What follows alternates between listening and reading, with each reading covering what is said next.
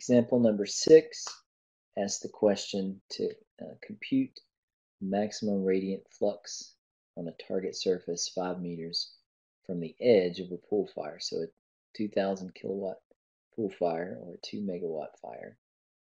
It's a 1 diameter curved area. So, in a exam question, it wouldn't ask you to do both. It would ask you to do one or the other. But it would likely have to tell you, use this method or use this method. Because as you can see, the results are a little different. And we might have this in terms of most nearly in the end. But using the Lawson-Quinteri method, we're looking at this equation. And again, these come out of the Fire Protection Handbook, that same chapter. But we look here at what the formula is looking for. Our heat release rate is a function of the chi r to the heat release rate cubed, 4 pi, and this r is squared. So what is this? This is that efficiency factor, combustion efficiency.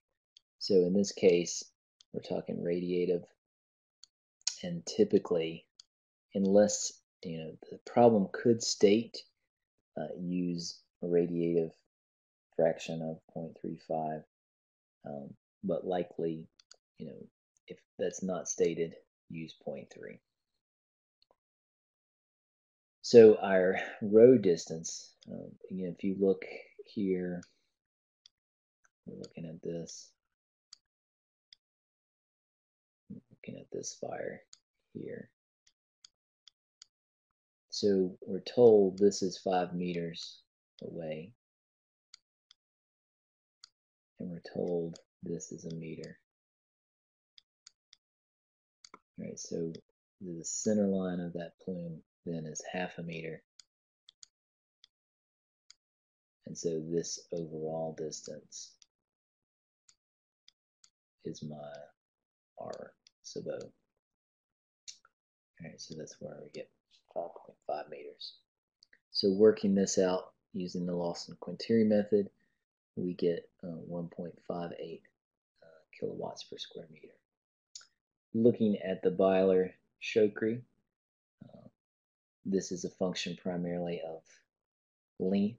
So in this case, L is equal to RO. So these are the same.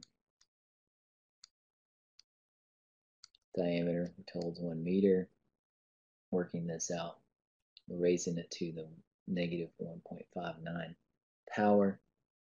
So using the Byler-Shokri method, you have just at a kilowatt per square meter.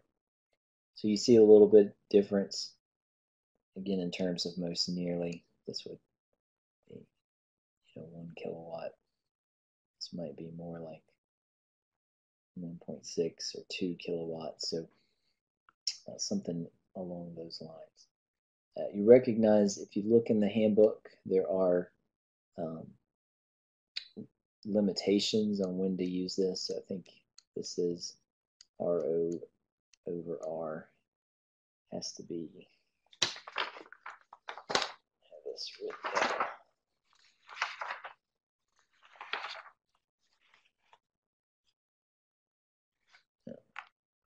Has to be greater than 4. All right, so in this case, 5.5 divided by R, which would be 0.5. So we're okay in this case. And the L, see, I think the limitation there for L